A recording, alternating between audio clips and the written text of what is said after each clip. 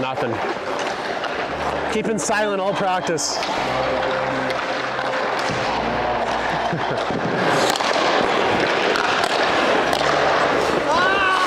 Oh! You're in the middle like 6 times.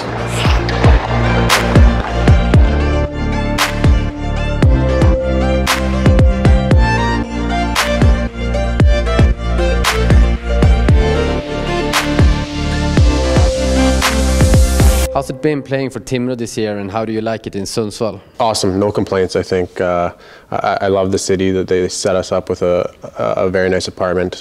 Downtown Sundsvall is very gorgeous, lots of restaurants.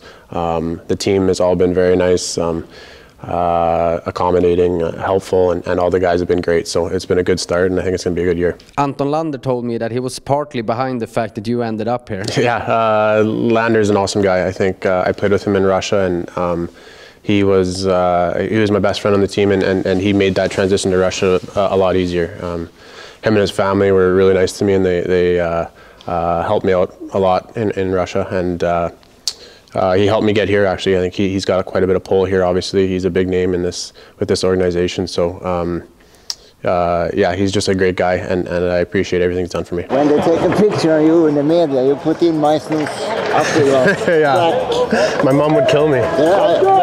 See, it was my fault. Come on, Vic.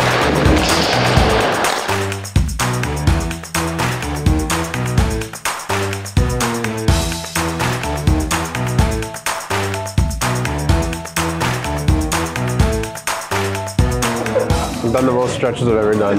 I'm just making up stretches now.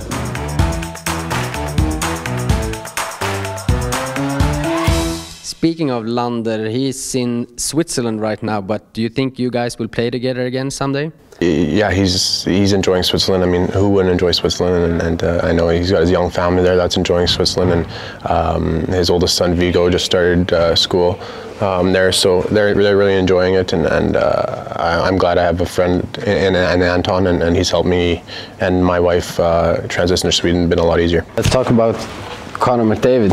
Yeah, I mean, even if you don't follow NHL, you're going to see his highlights and his name everywhere you go. I think it's not surprising anymore what he does, and it's not like it's getting boring because everyone loves to see it, but it's almost expected of him because he's so good, and it's unbelievable what he does and how he plays the game and how he carries himself off the ice is even better, and he's just a genuinely good guy. You're just not surprised anymore. He can do that stuff against anyone and any given night. So it's obviously unbelievable. It's fun to watch. It's just not surprising because I watched it for so many practices what he can do, and he just keeps proving every night how good of a player he is.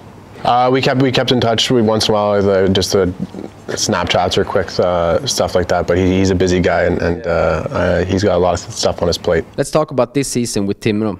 You're down there struggling as a team, and at the same time, you have high expectations to be a leading player. How do you feel about the season so far? Yeah, I think it adds a little more pressure that you want to be a point guy. I think you want to help out the team any way you can, but coming in here, I knew I had the role of producing offensively, and lucky enough, I'm playing with good players, and we've had some good games. But at the same time, you want that to translate into wins, and we had that stretch where it was tough, but we played a lot of good hockey, and we lost some games that we probably should have won. But like I keep saying, we know what we have, we know we're a good team, and we'll be okay. I think it's just important for us to, when we lose a couple games or things aren't going our way, we have to stop it right there. We have to stop the bleeding, and we've done that lately. We're playing really good hockey right now, and it's an exciting time around, and it's a good time to be a Timrå hockey player. Moving forward, we're playing good hockey now. We need to put up points, and we need to get into spots where even we're safe, or even if we push into that play-in round. So, like I keep saying, we're a good hockey team. We know that, and we just got to stay confident in ourselves. That's it for the day.